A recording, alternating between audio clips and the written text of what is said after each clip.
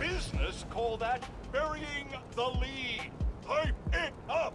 Let me ask you something, Dani. Do you ever think about what you're inciting? About your journalistic integrity? More than some. Because your campaign against Roxxon is baffling to an actual journalist like myself. You should be attacking the young, unproved vigilante who keeps causing problems in Harlem. What? You twist everything Spider-Man does into something malicious while simultaneously excusing everything Roxxon does wrong. All Spider-Man needs for you to support him is to get a better PR department.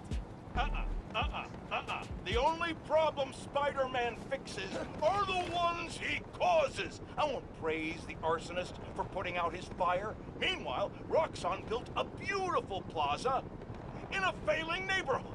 By tearing down homes and businesses, our new Spider-Man is proving that Harlem isn't the failure Roxxon makes it out to be.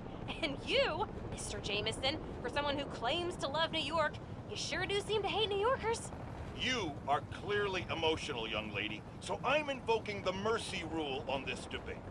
Jared, shut it down. And whose idea was it to debate a teenager? There are no good optics to destroying a child. Get the car. I need a hot stone massage. Hello?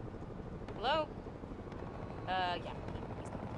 Well, thanks for the debate that you demanded, Mr. Jameson. To everyone else, remember to stand up every half hour while working at a computer. Bye!